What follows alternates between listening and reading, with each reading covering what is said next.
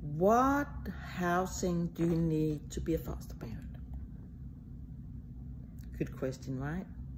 Can you live in an apartment and be a foster parent? Can you live in an RV and be a foster parent? You want the answer? I guess you do, else you wouldn't have watched this video, right? You can be a foster parent if you live in a house or you live in an apartment. I do not think that an RV will work because every single kid, I take that back. I can say that. Every single kid has to have a room with a door and a window and some kind of closet. But there can be multiple kids in that room if they are the same sex. That actually means that you could put a 16-year-old and a 4-year-old, if they both were boys, in the same room. Will I recommend that? No, but you could.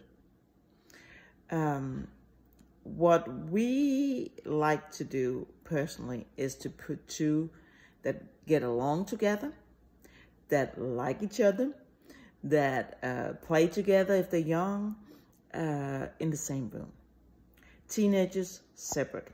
I think teenagers need their own room. They need their privacy. So you have to have a window, a door. That means that you cannot put them in a, like if you have, you know, when you go up the stairs and you have that open room up there, you cannot put them in there. Even if there's a closet in there, because if there's no door, they cannot be in there. You cannot put them in the office with no door and no kind of closet space. Yes, you can put an armoire in there or something like that, and there will be a closet. So it doesn't have to be a walk-in closet. So you can have the max of 6 kids in Texas, including your own. So I have 3, so I can have 3 kids. Sometimes if you take a sibling group, you can go over 6 kids, but then they require a lot more from you.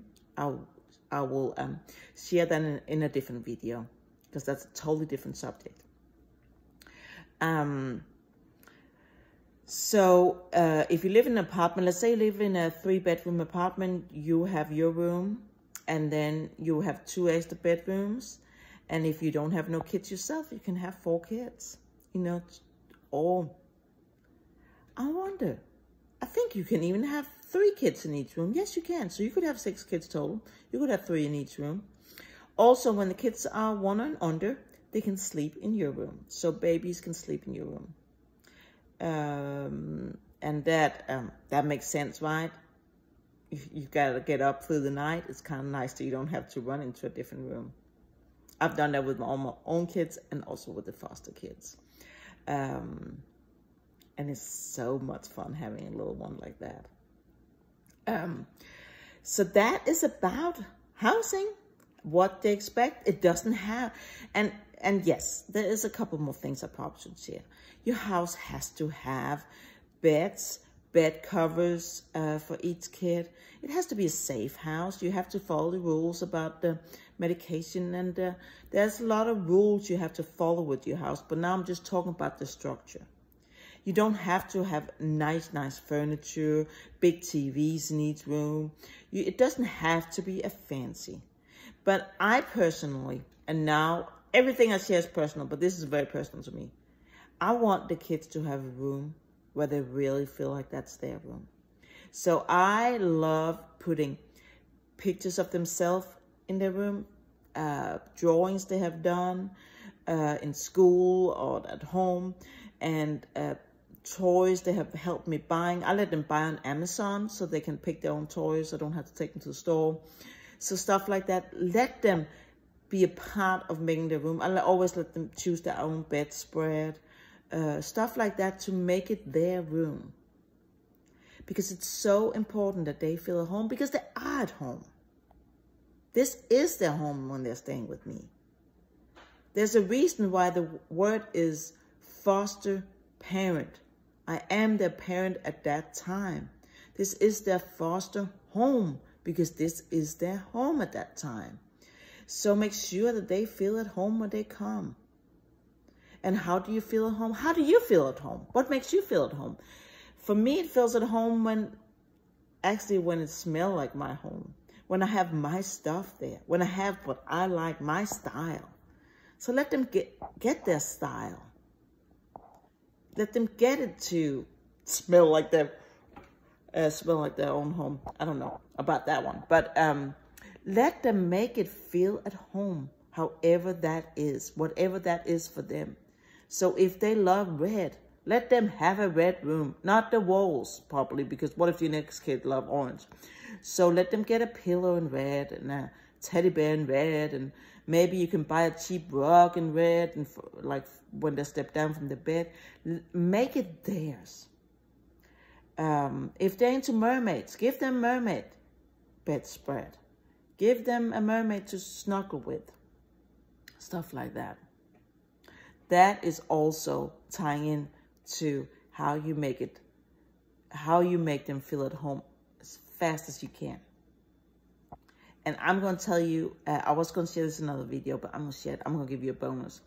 So how I make them feel so at home the first day is that I will ask them, what is your favorite dinner to eat? And I'll do everything in my power, if they come on a decent time that day, to make that happen. And I have learned so many new recipes doing that. But making their favorite meal something that they are used to on the first day makes you show that you care and that you're trying to learn about them. Because remember, they're coming into your home and they don't know anything about you. They don't know anything about your rules, your way of living, what have happened to you 10 minutes before they walked in the door. They don't know anything. They're coming into everything in their life is new. The school is new. The parents are new. The house is new. The city is maybe new. The siblings are new. This is trauma for these kids. So what can you do as fast as possible to show that you want to make it a home for them? Ask them questions. Make their favorite meal. Ask if you can give them a hug. Ask them what their favorite color is. And sometimes when I have kids that is so sad and so scared and just don't even know, they're just frozen, I just sit on the couch and I ask if they want to sit beside me. And I put a TV show on and I just sit there and wait. And suddenly they'll sit in my lap almost every single time. But you gotta give them time.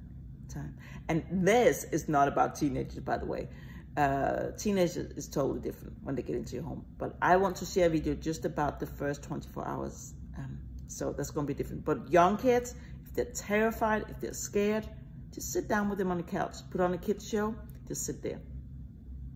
Maybe get them something to drink. Might be a little snack. But just sit there. And they'll warm up. Just give them time. If you guys watching a Disney movie, before the Disney movie's over, they're sitting in your lap. I guarantee you. That's all I got. Have a great day.